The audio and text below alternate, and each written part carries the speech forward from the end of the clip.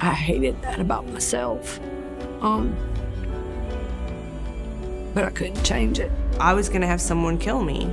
I wasn't gonna commit suicide because I didn't want that to be on my kids, but I didn't know how to live. I had lost all value in myself.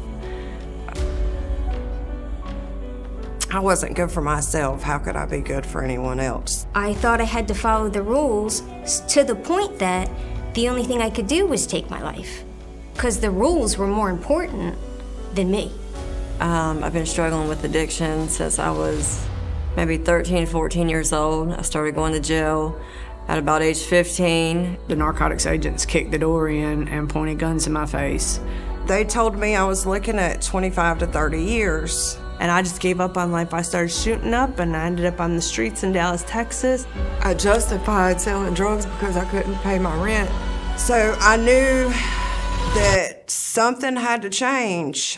I'm Heather Duncan. I am the director of You Can Discover Change. We help women to recover and to learn the life skills that they need to move forward and build a successful and beautiful life. We already have a Tabitha's house, which can house 4 girls and a house mother.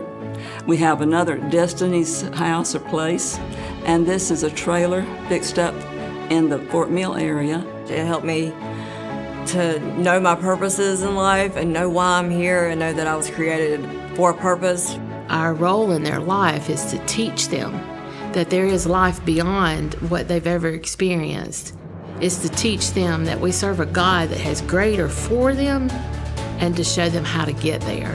It's a group of women who have taught me how to see things completely different. It's helping women understand they're worthy, that the Lord is looking to give them the very best. Because when you get out of jail, you know, there's nobody excited really that you're out. They know you're going to be a burden.